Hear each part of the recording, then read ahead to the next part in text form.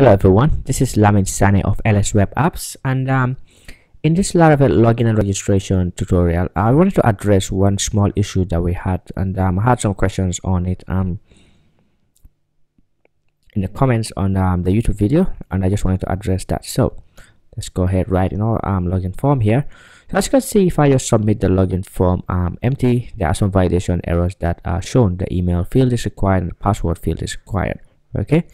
But there's one scenario which is validated, but no errors are being shown. That is, if I do enter a username and a password that is actually a proper formatted password, but it's not correct. Right now, this username or email exists in the database, but if I enter a password, let's say 12345, it doesn't exist in the database, even though it's not a wrong password. There's nothing shown on this field here, but validation doesn't pass in the sense that we are not logged in. So auth attempt here fails, and we just redirected that with the input. So what we want to do is we want to tell the user that the username or password is wrong, and the way you do that is you see that inside of your auth controller here.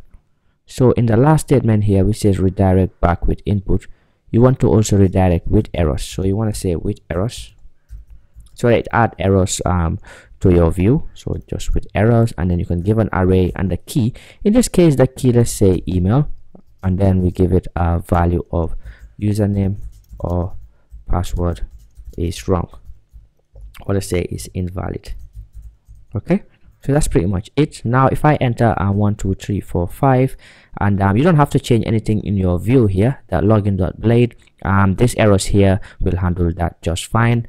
And so now let's submit. As you can see, it says username or password is invalid. Okay, so I hope that clears up any confusion.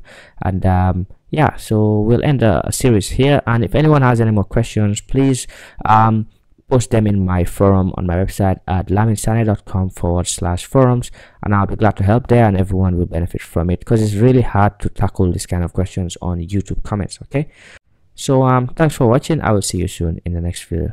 Cheers, bye bye.